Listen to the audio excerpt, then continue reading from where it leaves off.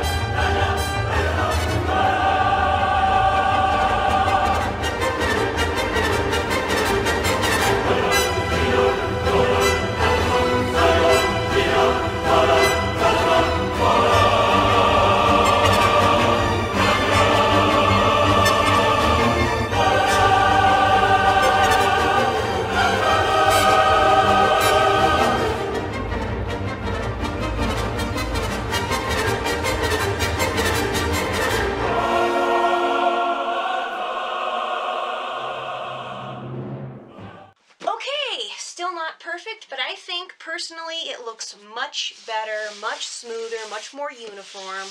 I'm still planning on covering this thing in a different material before I try painting it, because the tape is a little bit too smooth to take paint very well. So I'm going to be putting either paper mache or something else over the top of it, but yeah, much improved. Next time, I'm going to be either putting another material on the dome or trimming down the legs, possibly starting work on the skin, maybe Thursday, maybe Friday, in addition to Fan Art Friday, but we're just going to have to wait and see how that goes. In case I didn't tell you before, we do have a release date for the Last Jedi Blu-ray and DVD. It's March 27th. The Blu-ray is supposed to have over 2 hours of special features, including deleted scenes, I think. Still don't know if we're going to get a Blu-ray player before then. I hope so.